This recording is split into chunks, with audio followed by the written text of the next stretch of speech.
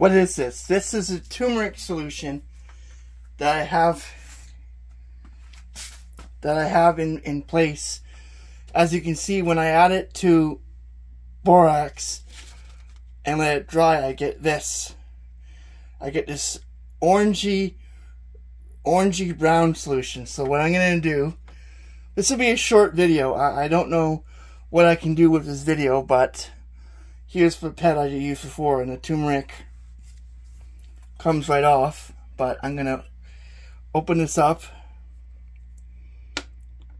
get some turmeric solution with isopropyl alcohol, as you can see.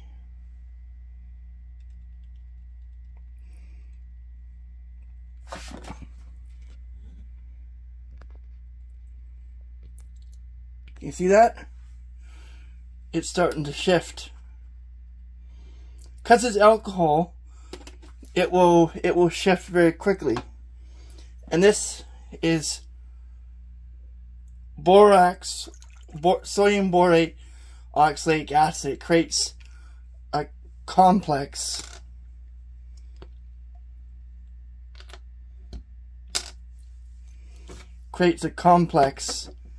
with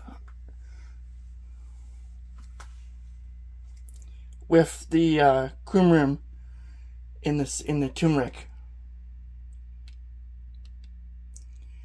Colorless here, but with the turmeric,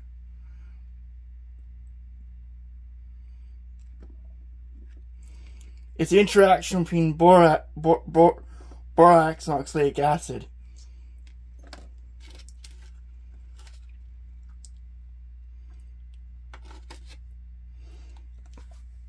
I know this is not very impressive, but as you can see, I'm going to put this back in. I'm going to have several bottles of it and put in about 2 bottles, several bottles of the stuff. I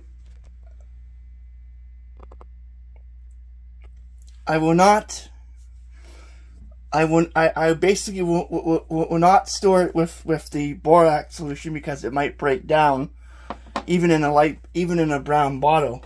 The pigment might break down, so you got to add them separate. But it's interesting how you can create rubicubrine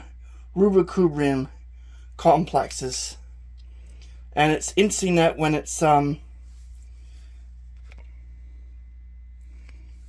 fluorescing, you get this kind of pigment. The paper surpluses, but the compound with the rubicubrine doesn't. I'm not sure why, but as you look at this one over here, that's the effect too. The orange surpluses under a very bright UV light too.